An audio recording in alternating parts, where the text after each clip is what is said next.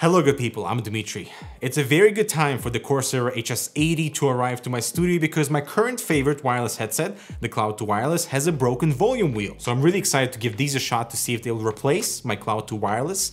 But this is not Corsair's first ever wireless headset or headset in general, yet it baffles me how some of the fundamentals are done wrong with this pair. And on the one hand, I want to recommend this as like the wireless headset to go to in the $149 price range. But on the other hand, I'm confused. They must have gotten a new product team or something because some of the things that are done on this headset are completely out of whack. All right, let me tell you all about that right after this. Come on, it's easy. You just have to catch them. Man, my reflexes suck today. I need more speed, have no fear. 360 Hz is here with the awesome fast IPS panel that will make you get good.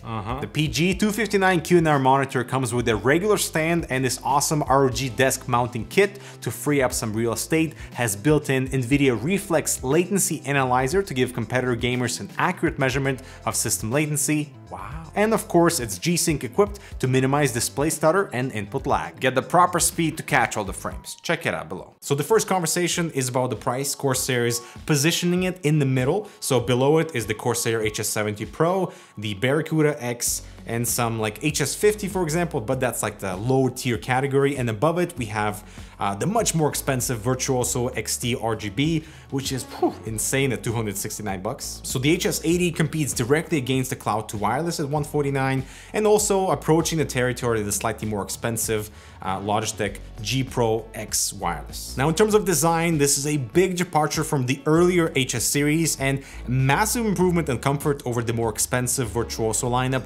Overall though, it's kind of bland with faint yellow accents on the swivel joints. I really don't like the texture differences on the ear cups that attract finger oils, and the same story on the top of the headband with that rubberized coating. Whoever is designing this, what is the point of that whole texture differences when it doesn't look good as soon as you pick it up, you know? Especially with the RGB. Right now the headset died because the battery sucks, but the RGB logos on each side, why? I really don't get the obsession with RGB on a wireless pair especially. Corsair has been doing it for years, whatever, but it sucks on battery life and you don't see it. I do like the simplicity of the controls, however, with that large power button and the volume wheel with tactile steps, immediate volume response, and a press function to change your EQ profiles. Just like on previous headsets, we have a voice prompt when you mute the microphone, when you enable side tone. Unfortunately, there's no voice prompt when you change the EQ profiles. So say you accidentally press the volume wheel without realizing it, you'll hear the sound change because the EQ will be different, but there is no voice prompt to tell you which setting you're on. Below the volume wheel is your battery status LED and the USB-C port for charging or use the headset in wired mode. You connect this thing via the Slipstream USB dongle or this cable, and that is everything that's in the box. So quite basic and bare bones. I appreciate it, especially because they put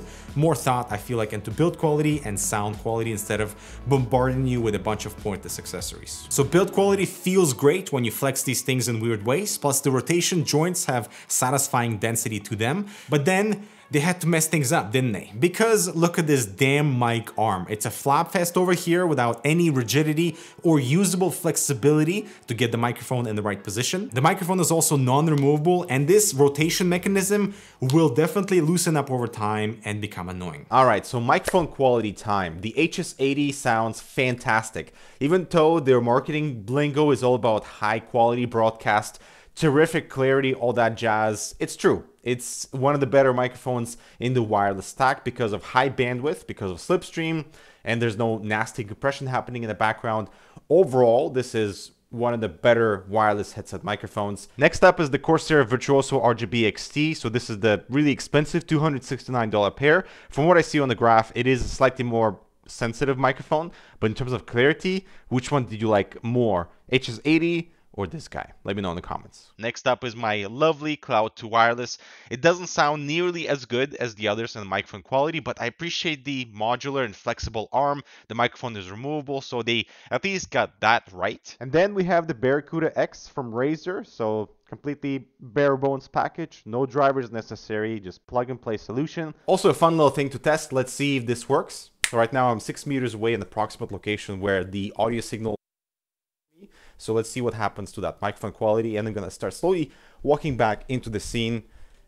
Hi. So that's what would happen if you were to walk away from your computer, and unfortunately the signal strength isn't as good 6 meters away, but I'm pretty sure that's because the bandwidth here is so high that you have to be fairly close to the dongle for it to completely, slipstream that 24-bit signal for both your audio and the microphone. Now, comfort-wise, they went with a flexible, adjustable strap with Velcro instead of headband size extensions. This approach is fine for small to medium heads, but might be less forgiving for larger fits. It is the reason why I don't run SteelSeries headsets. I find them too small for me. And also, this is a no-go with VR because the size extensions, they're non-existent, therefore they cannot overtake the frames on the side of the headset.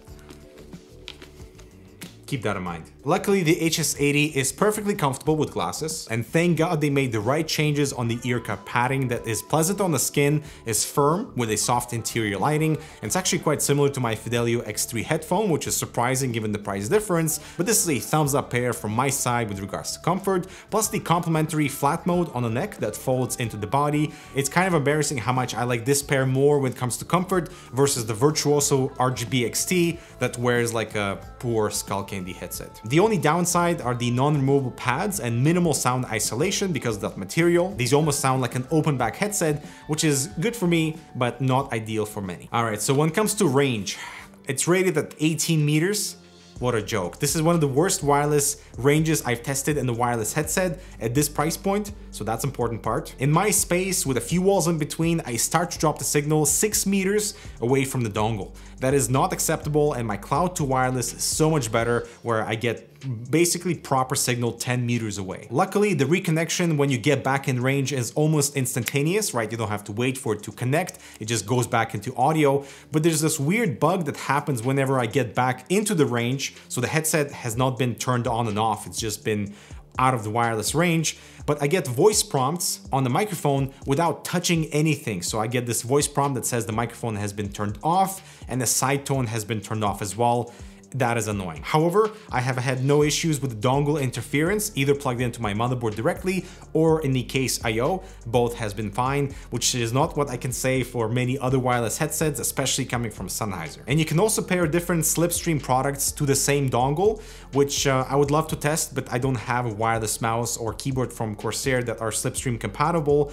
But in my experience with Razer, it was not a good experience when multi-device pairing to the same dongle, like their mouse started to stutter and I just experienced bad signal. So I hope that slipstream in terms of connection strength when using multiple devices is better, but yeah, that's my experience. Perhaps the most disappointing aspect about this headset is battery life. So it's rated at up to 20 hours, but in my usage case scenario with RGB at like below 50%, I have to recharge this thing every day. So by end of the day, right now it's actually the headset is dead and I've been using it fully charged since the morning. So 6+ hours of usage, and then I get the critical battery warning indicator. I really don't understand why we don't have a percentage battery indicator in the software. So to get most out of this pair, turn off RGB and set the auto sleep mode to something reasonable. So just get used to plugging this thing every day to recharge, which is not fast, by the way.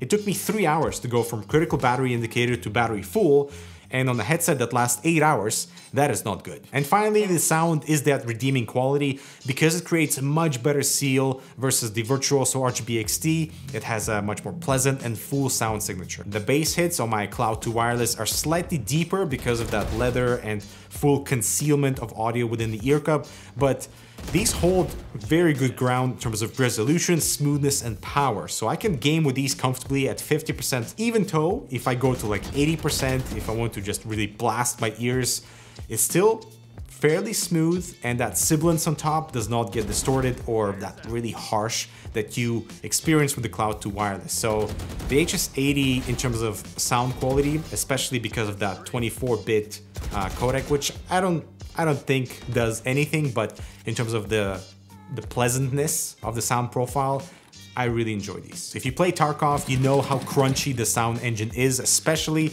if you're wearing any types of headphone inside the game. And the HS80 really gave me a nice smooth experience throughout, but they had to mess up something too, right? So that is where the EQ profiles come in, all of which absolutely suck, except for the pure direct one that has like the best sound representation, whereas everything else just completely destroys the audio profile to be unbearable. Now, the cherry on top of the audio quality is the included licensing for Dolby Atmos for headphones. So you just follow instructions, activate it on Windows to get Dolby Atmos in certain supported games. And that helps to expand the audio environment, give you a slightly better soundstage without totally killing the details and directionality. So in games that are supported, it's awesome, but I wouldn't say it's like the priority value add. In most games, I still choose stereo because that is the sound profile that I'm most familiar with, because the Dolby Atmos for headphones compatible game list is pretty small, so it's not incredible. So in the end, I feel like Corsair made great strides in improving the comfort versus the previous earlier models in the HS series, and also versus the Virtuoso wireless XT RGB thingy. The microphone sounds fantastic, probably best in class in terms of the entire range, regardless of the price. And the audio quality here is the one that you will not be disappointed with, as long as you stick to that pure direct mode. But the really poor battery life, especially on my model, and the really flimsy microphone arm that, I don't know, I'll get back to you in 6 months to let you know how this thing has stacked up, are just kind of disappointing steps backwards, as otherwise this would be an easy recommendation for $149, but sorry Corsair, not this time. Until then, I'm gonna wait for my Cloud 2 wireless replacement. And yeah, I'm Dmitry, thanks so much for watching, check out this other relevant content, subscribe for more, I'll talk to you in the next video.